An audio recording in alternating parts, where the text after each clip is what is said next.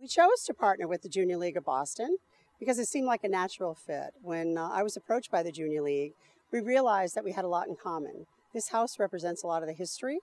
Our foremothers saved this house from being razed in 1927. And we know that the Junior League of Boston actually began its mission in 1906. So there's a lot of similarities. The Junior League focuses on the future of young women, and this house really focuses on the history of many women who are strong and were determined to save this house.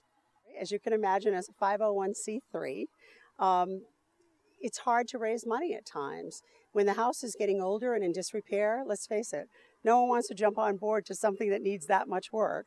And it was very difficult for us to raise the significant funds needed to renovate both the interior and exterior of the house. So partnering with the Junior League gave us an opportunity to really focus on the interior renovations, and we're currently raising funds for the exterior renovations. What we intend to do with the home once the show house is completed is obviously continue to show it. Continue to invite people in for educational series.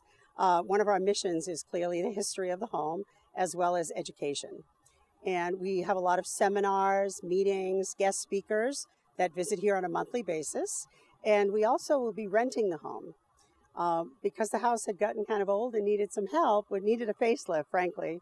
A lot of people weren't interested in renting it for weddings and other important occasions in their lives. I'm sure now that this house will be very desirable to many different people for many different reasons.